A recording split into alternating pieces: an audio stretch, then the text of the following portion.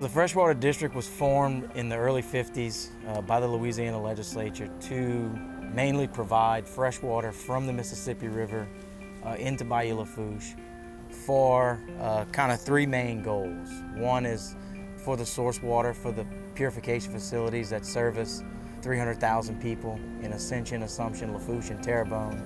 Also the businesses that utilize that potable water, specifically Port Fourchon.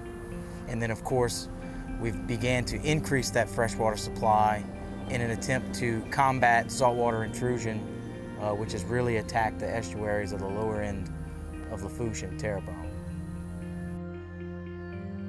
So just north of where we are, probably a little less than a mile north of where we are, further up the bayou, there's a pump facility on the river batcher of the Mississippi River. On the flood side, it's a 450 cubic feet per second capacity pump station that currently operates pretty much at full capacity year-round. There are some instances where we get some weather conditions that we pull back some of that, but currently what you're seeing is right at that 425 to 430 cubic feet per second, which equates to about 215 to 225,000 gallons per minute. We're putting more fresh water into the bayou on a daily basis than we have probably since the inception of the freshwater district. There's no redundancy in that station, so it puts us really in a vulnerable state in that we have no backup capacity. We have a mechanical failure, a lightning strike, a spill in the river, anything that would cause us to have to scale back our pump capacity, then you'll start seeing drops in water surface elevation, and there's some negative impacts to that. So it's really critical that we put as much fresh water in the bayou as we possibly can, mainly to protect that source, but also to move as much fresh water downstream as we possibly can to keep that saltwater wedge out down in lower Lafourche.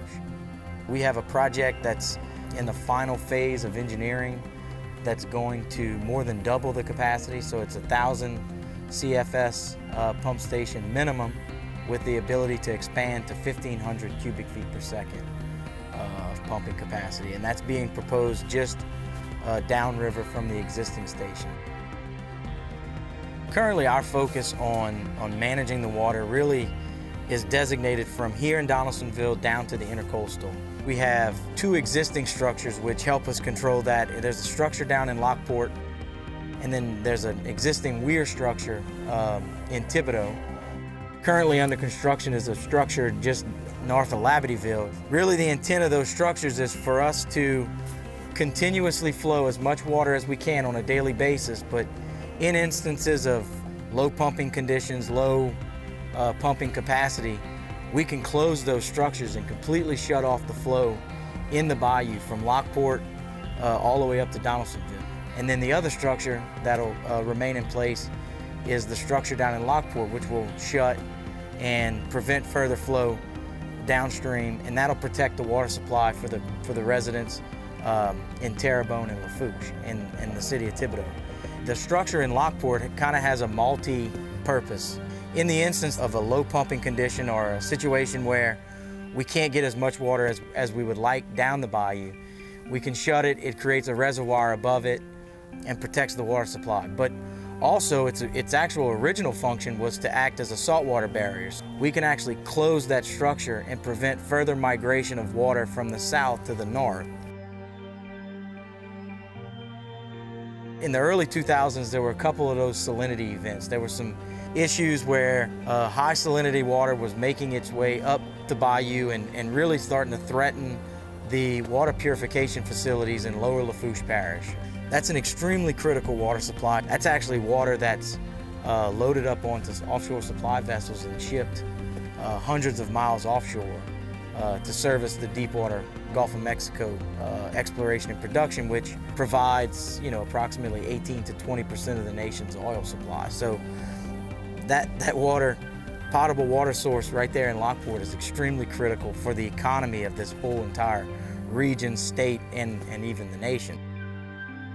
But in 2008, obviously Hurricane Gustav hit and really opened the eyes of all the residents along Bayou Lafourche. The bayou essentially went septic. That was kind of that crowning moment where we can't let this happen again. And that really sparked a lot of the improvements that began to take place. So immediately following that, the state of Louisiana, through CPRA, allocated $20 million to dredge the first 5 miles, which is the segment of the bayou that we're in now. And that project was completed in 2011. So we dredged about 5.5 miles of the channel, and then that really kind of got the momentum going. Since 2010, over $135 million worth of improvements have been made to Bayou Lafourche. A lot of work still left to do, but certainly some significant improvements, and we can certainly see the benefits of those improvements to the bayou for sure.